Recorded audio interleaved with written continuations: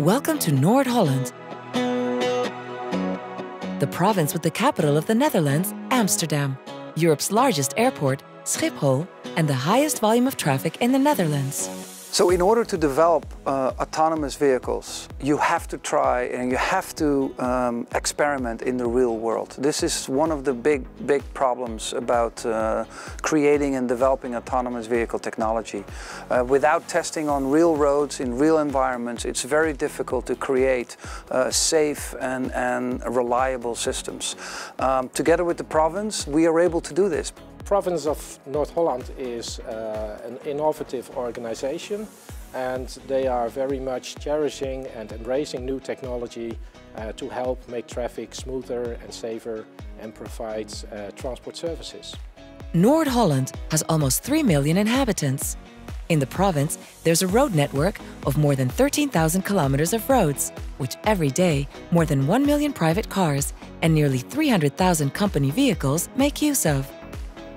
We regulate this traffic with 270 traffic lights and 30 dynamic route information panels. We monitor the traffic situation from our own modern traffic control center with 180 cameras. We are the only province in the Netherlands that has its own traffic control center, from which we control the traffic and collect real-time data. We share the data with market participants, and we use this to make our infrastructure smarter. The goal of the pilot Future Bus was to figure out how the technology is working.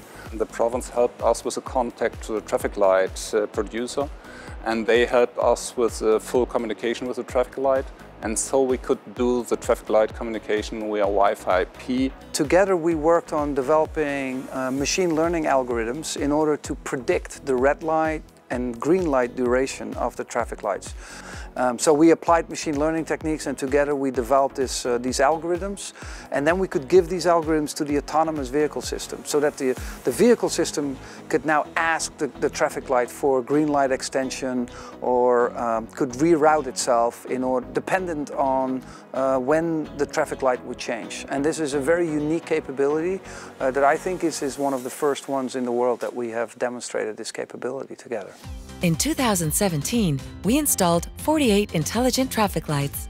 With these intelligent traffic lights, we can collect and use even more real-time data.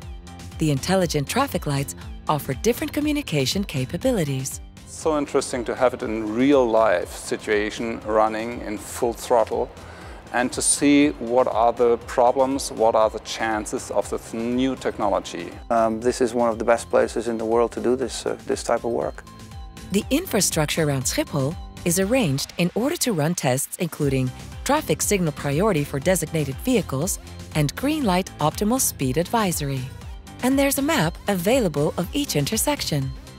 We invite market participants to examine with us what smart mobility means for our infrastructure and how we can ensure a smooth flow and increase traffic safety. At first sight, it may seem unexpected to work with a province and a car manufacturer together. But experience in the past has shown that this is a very good combination.